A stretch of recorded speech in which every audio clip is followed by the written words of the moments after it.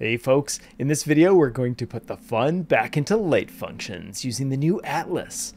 We'll talk about basics of light functions, efficiencies of the new Atlas, as well as expanded functionality, and finally some console variables to give you even more power. We're in Unreal, but ooh, the scene looks so blown out. So what is the first thing that we need to start doing when dealing with light usually? Go into project settings and type auto exposure and turn it off. And let's see, there we go, much better. It's much easier to control lights without the auto exposure messing things up. So what have we got here? We've got some light functions that I've already built. And what is a light function? Well, a light function is a material that's often animated that's dropped right onto a light. And so if we scroll down onto light, you can see right here under the spotlight that there's a light function already dropped in. So I'm going to double click on this, and what have we got? It's just a simple fan icon. It's modified by a rotator. And so we've got other uses of this.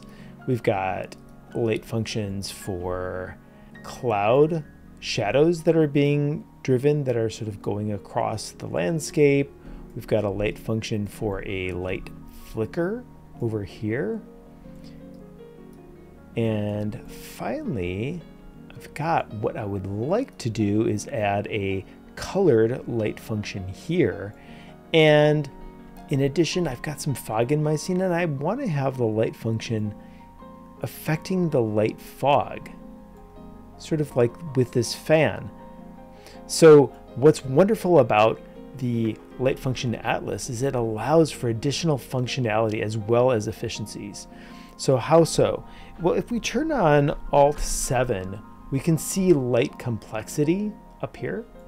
And you can see that it's not too bad of a scene in terms of the light complexity. Where there's overlap of lights, you start to get a little bit more complex. But with light functions in the past, it was very difficult to do colored light functions or light functions through transparent materials. And so now with Unreal 5.5, we can start to do that. So how do we do that? Let me go back into lit mode. And to do that, we go into settings again and project settings. And I'm just going to type Atlas. And I can turn on the use light function Atlas, and also right here, 8 bits per channel with the RGB color. And we'll need to restart. In addition to that, before I restart, I am going to make sure I have a plugin turned on, which is the console variable editor, which I'm going to show you. I've plugged in all the console variables that you can use with this. So let's restart. Hey, look at that. We're back, and you can already see that we've got functionality. The light function on this light is colored, and now we can drop that rotating fan in the light with the fog on it. So let me do that. Just drop that into the light function material, and look at that.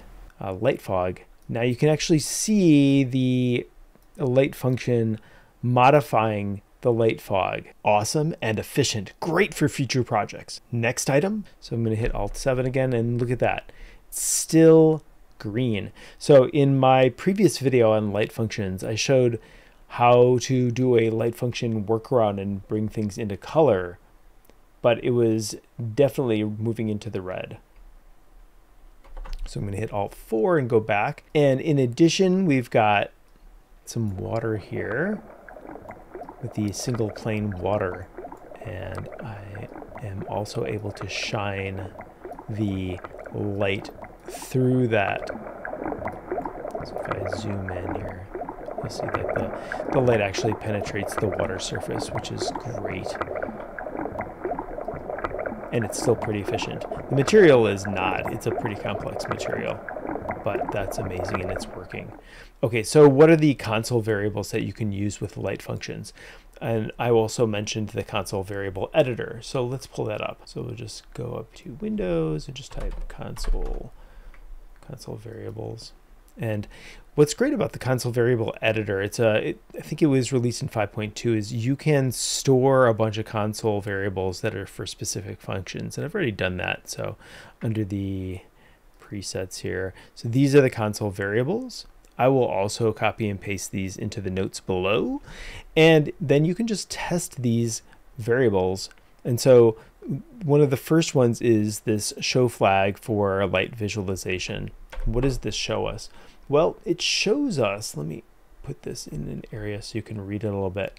So it shows us that these different light functions that are running in the scene are going to roll into an atlas. And what does that mean? It gets baked in an efficient way. It also tells you if it's compatible or not compatible in terms of how it's all working. So it gives you a lot of data. And so we can turn that off, either going into the console variable, hitting the tilde key, hitting 0. And then the other different functions will allow you to turn on and off the LightFunctionAtlas water. Changing the LightFunctionAtlas format to 0 will return it to a single channel, making it only red. Let's try that. So if I dial this, let's see. If I set that to 0, you can see it pulls the G and B, so it just leaves the red there in terms of the color for the colored light function. The other one was the single layer water in terms of light penetration and the resolution, and also there's translucent. I didn't drop in any translucent objects, but I turned that on anyways. All right, I'd love to hear what you're doing with your light function atlases. That'll wrap things up. If you like the video, give it a like and make sure you subscribe for more weekly Unreal content.